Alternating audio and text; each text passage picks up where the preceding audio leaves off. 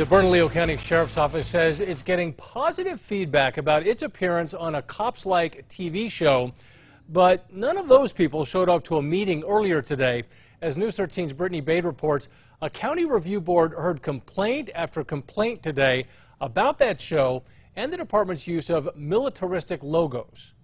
The oath that you take is to honor, to serve, and to protect, not to become a reality TV star. A number of community members are concerned over BCSO's appearance on the Reels show On Patrol Live, Coors and Gun Club, which has been airing on national TV over the last few months. The filming of On Patrol impacts BCSO's ability to do their work properly. At today's meeting of the Citizen Review Board, which monitors the Sheriff's Office, a couple told board members deputies were more focused on talking to the Reels camera crew than helping them following an accident. I was ignored and threatened to be taken into custody and made to feel hopeless by BCSO, and to think it could be displayed for my community to see seems absolutely disheartening. Speaking candidly in the meeting, Sheriff's Office officials said that is unacceptable. It is unfortunate to hear about a negative experience, and I'm confident that my captain and my deputy chief will look into any sort of concerns that somebody might have that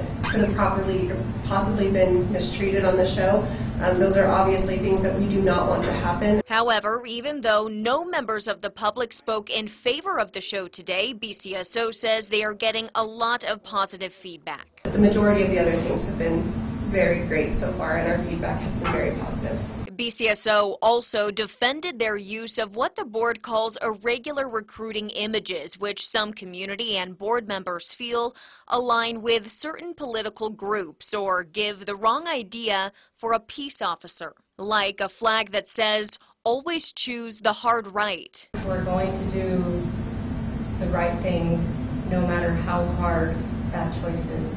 And a Spartan helmet. People who go into battle sometimes put on a helmet. A community member at the meeting said that mentality is a problem and cadets should not view going into our communities as going into battle. BCSO said the recruiting images were created by cadet classes and approved by supervisors, including the sheriff. The board says they got almost exclusively negative comments about the images. Some board members say these designs should have warranted further discussion, just as BCSO's appearance on the reality show should have. A main concern, people being filmed without their consent. It's often some of the worst moments of their life, so I don't think it should be televised. The board says they did get some positive written comments about BCSO's TV appearance, but most questioned if it's what's best for the community. The problem is the perception. Brittany Bade, KRQE News 13. As for what's next, the SORB chair says they will have more discussions about BCSO's recruiting images and appearance on that Reels show. In the future, they may recommend rules or changes to BCSO and the county commission. Well, just moments ago, BCSO posted on Twitter promoting that show. In their post, the department wrote, "There's been a lot of interest and talk about our participation with On Patrol Live," adding, "We encourage everyone to tune in and watch it for themselves."